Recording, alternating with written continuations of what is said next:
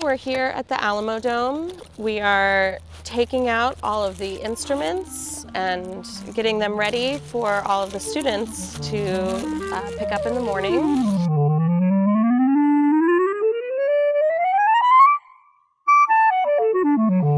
The students here at All-American Bowl show great leadership and excellence, and they have worked hard for many years to perfect their craft and to become just great people that work well together in a team and can develop together. And that's the same kind of excellence that we see throughout the United States Army and in the United States Army Field Band as well.